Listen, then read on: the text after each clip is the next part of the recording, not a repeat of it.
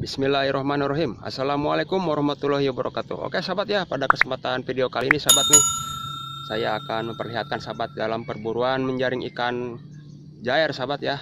Ikan jaer badot udah mulai nampak sahabat nih untuk hari-hari terakhir ini sahabat ya. Oke sahabat ya, lanjut sahabat ya. Mudah-mudahan berhasil dan mendapatkan hasil yang sangat memuaskan.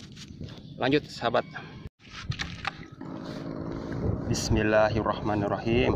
Ini sahabat ya, kita periksa ini jaring yang sore tadi dipasang sama saya.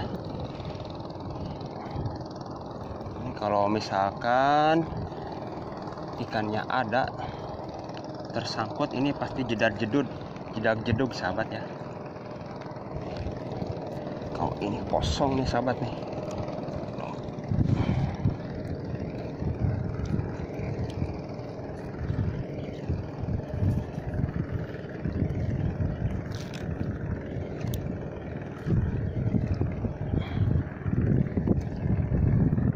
Nah,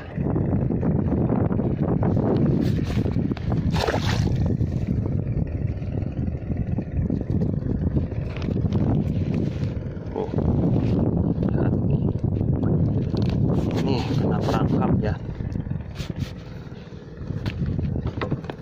simpan.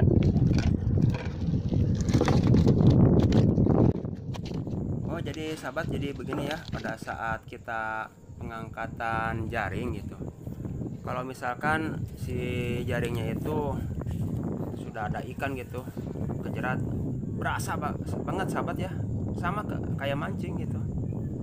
Mancing kan serot gitu, strike. Kalau ini sama, ini juga nih. Nah kayak seret gitu, ada apa, ada tarikan khas tersendiri gitu sahabat ya. Coba lihat yang ini. Nah ini nih, jadi ikan yang seperti ini, ikan jaer ini yang saya alami ternyata paling doyan di sekitaran yang airnya itu, kalau bahasa Sundanya emang digirang sahabat ya. Ini kan dekat nih dari pintu Sungai Cimanuk sahabat nih. Ini Sungai Cimanuk itu di depan mata nih, di depan Sungai Cimanuk. Kalau area sekitaran jaring ini nih, di sekitaran Jatigede, udah masuk wilayah Jatigede gitu, udah wilayah waduk Jatigede. Ini kalau disimpulkan, ini tuh muaranya antara Cimanuk dan Cialing itu ya di sini nih, Desa Pawenang, ini Kecamatan Jatinunggal sahabat ya.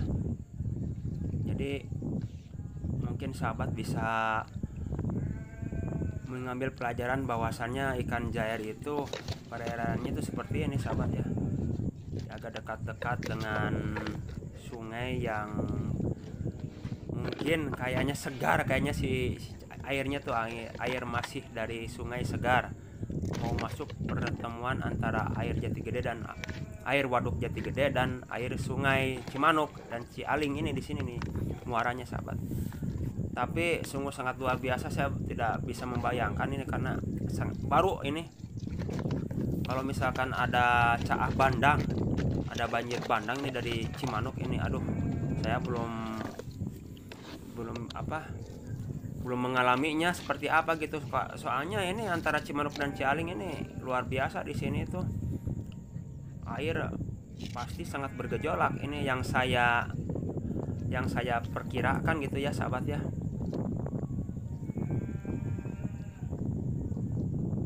Oke sahabat ya, jadi ini tadi nih ada beberapa tips buat rekan-rekan sekalian yang ingin melihat lokasi, ingin merasakan lokasi ikan apa saja sih yang ada di perairan yang dangkal. Yaitu tadi ikan jaer, ternyata ikan yang airnya di tempat yang dangkal sahabat ya, dangkal dan dekat pintu pemasukan sungai. Nah jadi untuk para mancing mania, untuk para nelayan atau yang masih belajar ataupun yang hobi untuk mencari ikan, nah ini tetap dalam kerapihan, tetap dalam peralatan, harus benar-benar diperiksa dan juga pemeliharaan yang cukup baik sahabat ya. Lanjut sahabat ya.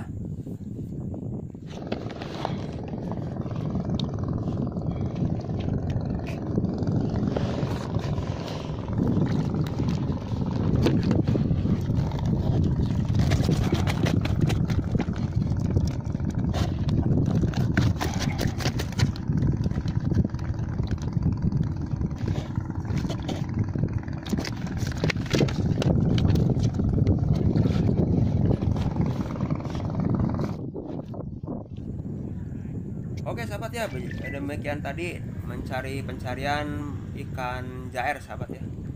Kalau bahasa kerennya di kalangan pemancing ikan namanya ikan jaer badot, tapi ini kalau menurut saya bukan ukuran badot seperti ini sahabat ya. Ini jaringnya, ini jaring ukuran 5 in sahabat. Terus benangnya nomor 20 ini. Merek Arida ini paling bagus ini sahabat ya. Oke sahabat ya, jadi ikan jaer habitatnya itu yang saya alami itu di daerah perairan yang dangkal dan banyak berkeliaran. Yang ukuran kecil sampai yang besar itu ada di sini. Cuman yang paling besar berkeliaran ini ya itu tadi yang seperti yang saya perlihatkan tadi dalam pencarian ikan jaer. Oke sahabat ya, lanjut sahabat ya.